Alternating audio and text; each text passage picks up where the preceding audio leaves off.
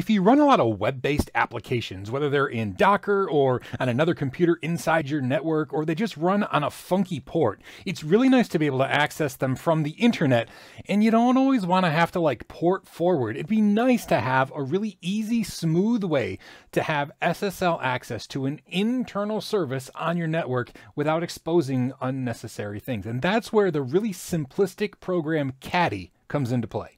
Now, if you're not familiar with the idea of a reverse proxy, basically what happens is you expose web ports like 80 or 443, and then based on a name like service1.example.com or box2.net, I don't know, whatever domain names you have, you can map them to the reverse proxy, and then it connects the name-based service behind the scenes to a particular port inside either the same computer or even on the network. Like this could actually be going across a network and connect to another computer inside behind the reverse proxy. This just kind of acts as a waypoint between a service running on a wacky port and a name-based access to it running on ports 80 and 443. Now, what makes Caddy really, really nice is it handles all of the SSL stuff using Let's Encrypt automatically behind the scenes, keeps it updated. You don't even have to configure that part at all. You just make sure the DNS name maps to the IP address of the proxy server running Caddy, and everything else is automatic. We're going to install it and set it up and show you just how simple it is to use reverse proxies to access those things that you don't want to expose weird ports on the internet for. Now, I'm using a server I have in the cloud called cloud.brainofsean.com. It's not currently running a web server or a proxy server at all, so I'm going to actually install that. But in order to install Caddy, we have to go to the website because it's not going to be in your Linux distributions repository. So we go here to the caddyserver.com website, docs, download, and scroll down to, I'm running Ubuntu, but there's instructions for whatever Linux OS you're using. And basically we're going to add a line, or actually add a list file in the apt sources, and we're going to install Caddy using this. So let's actually just copy this. Come over here. We'll paste it. Okay, it looks like that's done. Let's do an apt update. Looks like that worked. So now apt install Caddy. Okay, it looks like Caddy should all be installed. Let's come back over to our browser and see if it's running anything.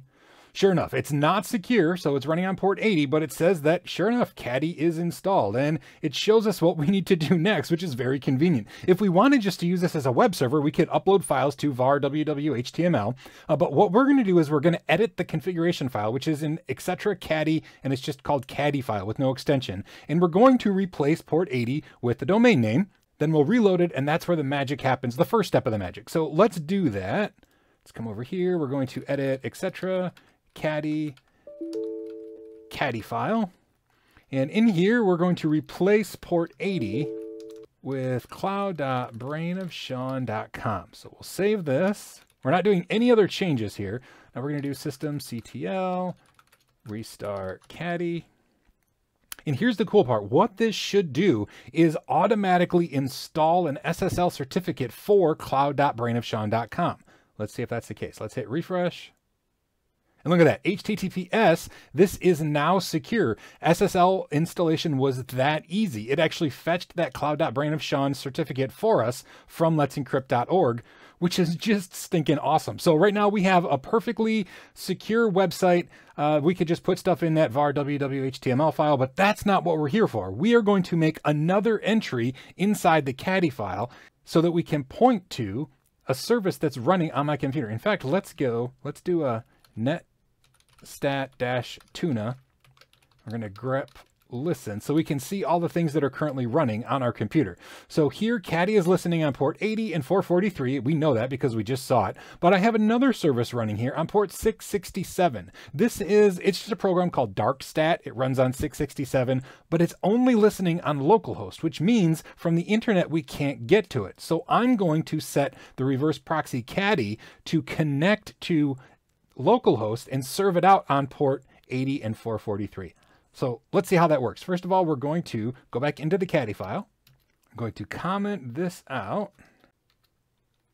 And see down here where it says another common task is to set up a reverse proxy. We're going to do that. We're going to say reverse proxy. localhost 667. Now we're still going to use this domain, so we're not changing anything except instead of serving out files, it's going to be a reverse proxy to our local host 127.0.0.1 on port 667. So let's save this.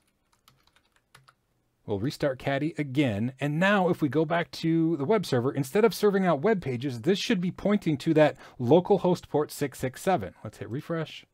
And sure enough, Darkstat is now running, showing me all of the information that is normally available only on port 667 of localhost, but Caddy is redirecting it so that it's now going from the secure HTTPS site cloud.brainofsean.com to the internal 127.0.0.1 port 667.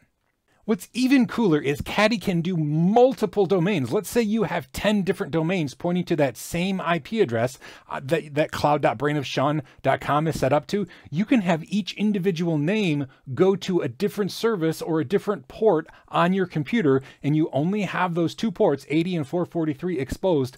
Plus, Caddy automatically does the SSL certs for you. It's super powerful. It takes very little memory and CPU. There's really no reason not to use it. And I love to use Caddy as a reverse proxy, but like as a front end for all of my Docker containers, because a lot of times those Docker containers need to be mapped to a port, and then you can also secure them using SSL, and you don't have to worry about trying to get SSL working inside of Docker because it's all secured at the reverse proxy level. It's possible that you've never even heard of Caddy, but I hope that you install it today or this weekend or whatever day it might be. Give it a try because it's simple, it's powerful, and it's just awesome. I'll see you next time for the Brain of Sean Tech Tip of the Day, or I still haven't named it right. See you next time. All you have to do is copy this and paste. Oh my gosh. Paste it one time. If you paste it 100 times and oh my gosh, what is happening? I just want to get out. Why can't I exit the file? Sean, why is your Linux machine making the Windows sound? Oh my gosh. Ah! Now it's possible you've never even heard of Crabby. Crabby? Crabby. Arr!